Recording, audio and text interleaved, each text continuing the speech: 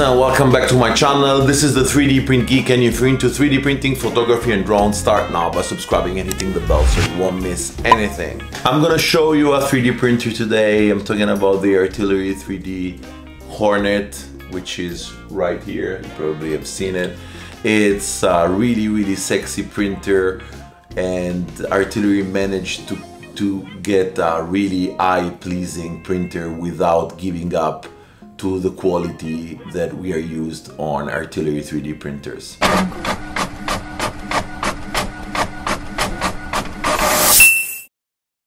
Before jumping into the review, I would like to tell you about this collaboration I have ongoing with this Instagram page. It's called 3D Printol. This friend of mine, Giuseppe, runs this page. He talks about filament, he reviews 3D printers, he talks about application of electronics to 3D printings, and it's a great place to find inspiration and find some ideas on what to print. All the links for your reference will be down in the description.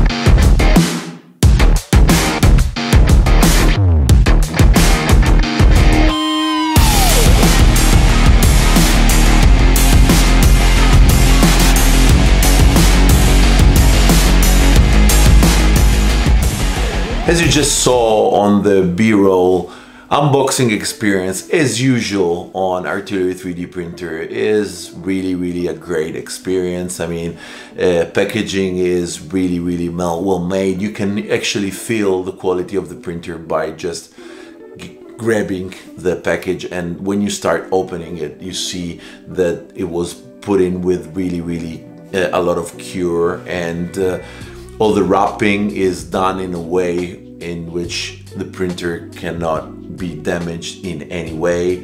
It's assembled 99%, so we're talking about like 6 screws, couple of wires to plug in, bed leveling, and in a matter of 10 or 15 minutes you're up and running and printing. So extremely easy to put together, and a really amazing unboxing experience, also for the little care that Artillery puts into the packaging and into delivering the final product. As probably you already noticed, it's a Bowden extruder. It's not a direct as the Genius and the Sidewinder. And we have this cable here that runs from the stepper motor to the hot end here, and it's at the beginning I thought it was a really great idea to run the PTF tube and the electric wires inside the same tube. Then I saw a couple of YouTubers talking about issues that could run if you have a clog and you need to clean it and you need to unplug this, and unplugging this would mean not have power to power it. So I tried to understand how to fix it, and I think I came out with a solution, also talking to Artillery and getting their advice on how this problem can be fixed. And here is what we figured out. The PTFE tube inside the cable assembly is not reaching the hot end, and there's another short piece of PTFE tube inside the heat break. With this design, when a clog happens, it could happen inside the short piece of the PTFE tube or between the two PTFE tubes. You can simply undo the connector on the hot end side and cut the clogged piece of filament away if later this happens. And if it was not between the two PTF tube, it usually means you could unload the filament from the machine and the clog would be inside the short piece of PTFE tube. After unloading, you may remove the 3 screws holding the hot end onto the carriage for easier operation with the cable connected. Then you can easily access the hot end to perform operation needed. including replacing the short piece of PTFE tube. Now let's run through some little specs on this printer. Bed is 220 by 220 by 250 as a standard desktop 3D printer volume. Really decent. It has a filament runout sensor. It has bed. There's no automatic bed leveling, but it's like putting it together and bed leveling. It's really easy. It has two different kind of leveling, just the four corners, or you actually have 9-point bed leveling, which works really nice. You can bring G codes inside this printer with an SD card, and let's say the display is not as pretty as it was on Genius and Sidewinder. They use the classical knob as you see on the Ender 3 series printers, and which works really fine. I mean, no particular issue. You have Y and X axis tensioner, which is really good, and this sexy line of printer makes it like really nice and appealing for any desktop setup and any studio. I mean, this yellow is at the beginning is a punch in the eye, but then you can recognize a little bit of style. I like calling it the Lamborghini of the 3D printers, my small Lamborghini, and I was actually surprised by the quality of the prints that came out. I was not expecting that level of quality from a Bowden, even though we're talking about artillery and we're talking about a really entry-level 3D printer. All the links to buy the Artillery Hornet will be down in the description for your reference. So, how does the Hornet print? Does it print fine? I mean, judge yourself. This is totally empty Matter Hacker filament, just 5% infill on the shoes because I needed this bridge to be filled up. Really easy to do in Cura, probably a small short tutorial will come soon.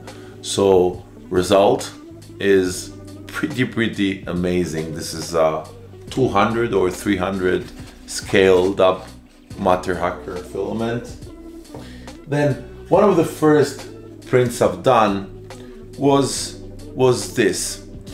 I printed out this because something really weird on this printer is that the Z gear on the back is upside down and is basically fluctuating in the air. So the motor is up here and not down there. That means it's the opposite of a regular 3D printer. When I put it together, I thought there was a mistake and it was pre-assembled badly, but then I realized that that probably is a way to avoid ZWobble to happen on the top. And this I printed out to see if I was correct, and as you can see, there actually is no ZWobble, and I nearly almost got to the 25 centimeters. This is 20, I think 22, I think. So I nearly got to the maximum height that you could print, and still no sign of ZWobble. So probably Artillery got this right as well, and that kind of gear upside down really works well. Of course, I did lots of sample prints. I did this minion, no support, using the green Perla from AZUREFILM, which is really nice and bright. I really like this green. The other one was red Perla, same from AZUREFILM. I printed out this lion. Probably the one of you who follow me also on Instagram have seen the reel I've done of this print, which was really nice. Turned out really well. Then I wanted to do something with more detail and see how this Succulent Planter would come out. And this was printed in base mold, guys, which is even more astonishing than a regular print. This looks really, really amazing. I mean, it's a reliable printer. I was not expecting for just setting it up, and I mean, I'm spoiled with the Genius and the Sidewinder. I throw a print, I usually use standard settings and don't bother. I mean, it will print perfectly. But I thought I had to put more cure on the Hornet, but I was mistaken. I mean, they all came out, all the prints came out beautifully the same way that would come on Genius. So it's even hard for me to find the difference between this and the Genius. I mean, this is even like sexier. I mean, it's even prettier, and you know, it stays there on your desk, and it's a piece of furniture, even though it's a reliable 3D printer. What I wanted to test at last was this pyramid here. I hope we can focus, which is a great model. I found I hadn't seen this before, otherwise I would have printed it. And I tried to print it. This is one scale 1:1, and I wanted to do it a little bit bigger. Probably you can already see it over here, and this is scaled 3 times. It's 300 scale. And guys, now it's yellow because I was testing this filament, but it's a piece of art. So I mean, the designer of this model, I mean, I'm gonna make sure to leave a link in the description to this file, because this is one of the most beautiful STL files that I've seen on Thingiverse since I started 3D printing. I mean, I really, really love it. And this was printed in base mode, believe it or not.